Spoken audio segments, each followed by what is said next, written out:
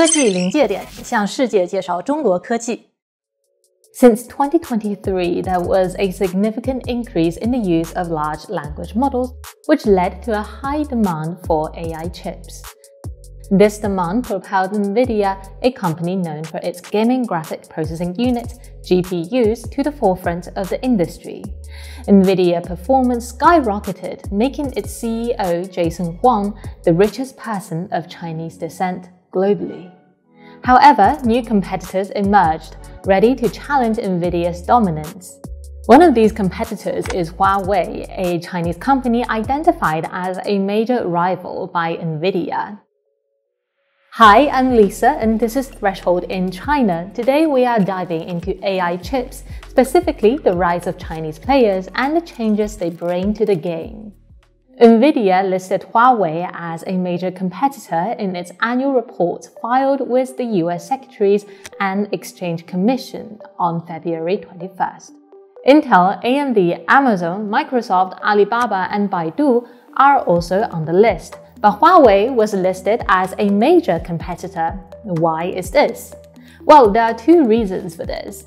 Firstly, the global landscape of advanced process chips is changing rapidly, and these chips are what drives AI technology. NVIDIA said the market for a product is intensely competitive and is characterized by rapid technological change and evolving industry standards. It also stated in its reports that Huawei is a competitor in 4 of its 5 main businesses categories, like supplying GPUs, CPUs, and other chips used for AI. The company sees Huawei as a major player in the cloud service industry, has teams dedicated to design hardware and software that include accelerated or AI computing features. These solutions are used internally by Huawei for their own platform and services. Secondly, with US restrictions on advanced chip export to China, Huawei's products became attractive alternatives. Huawei's Ascend 910B was launched last year, and it has emerged as a viable alternative to NVIDIA's A100 chips in the Chinese market. The Ascend 910B is believed to succeed the Ascend 910, which Huawei released in August 2019, and at the time, Huawei claimed that it was the world's most powerful AI processor. 3 months later, in November 2019, Huawei was put on a trade blacklist by the US Commerce Department. According to the chief analyst of Semi-Analyst, a San Francisco-based semiconductor research firm, the Huawei 910B can compete with NVIDIA's A100 empowering AI algorithms, saying that, quote, it is a bit above the A100 theoretically. The chip boosts single-card computing power comparable to NVIDIA's A100.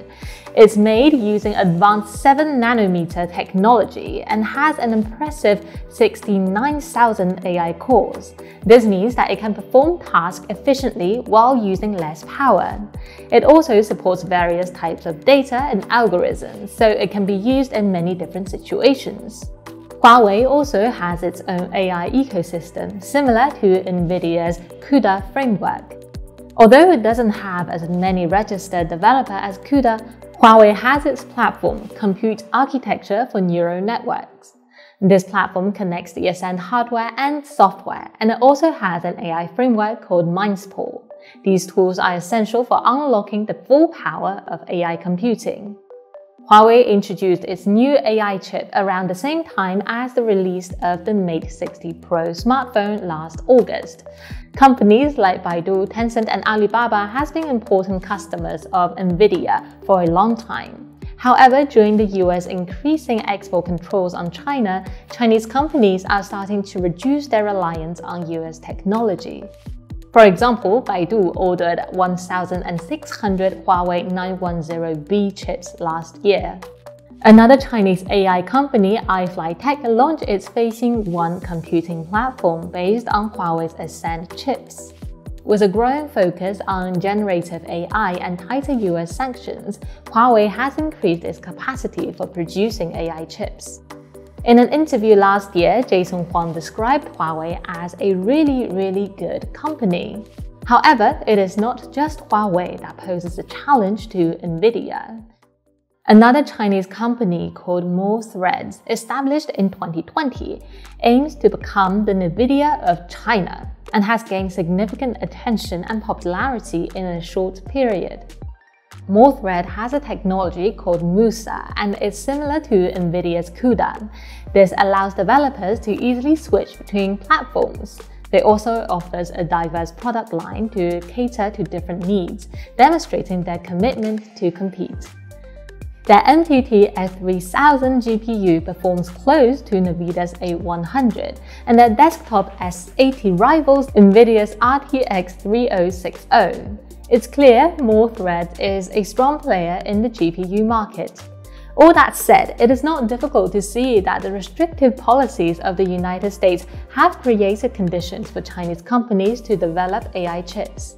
This puts NVIDIA in a difficult situation. The Chinese market is large and has a clear demand for high-performance AI chips. Analysts estimate that China's AI chip market in total is worth up to $7 billion. And this gave rise to the increased numbers of firms capable of producing them. NVIDIA has developed 2 new AI chips specifically for the Chinese market and has provided customers with sample products.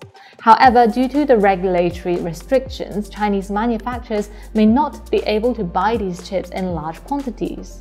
This move by NVIDIA is seen as an attempt to protect its dominant position in the Chinese market.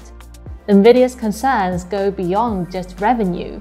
They are more worried about China building its own AI ecosystem, which could potentially threaten the status of its global ecosystem. The US sanctions have unintentionally gave a big advantage to NVIDIA's Chinese rivals, which now have access to a huge market and a platform to refine and enhance their products.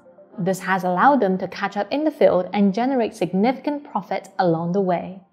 And this is today's Threshold. We hope this series of videos can provide you with insight into the complex dynamics of the US-China tech war. If you have different views or additional perspectives, please leave your comments. We are so interested to know.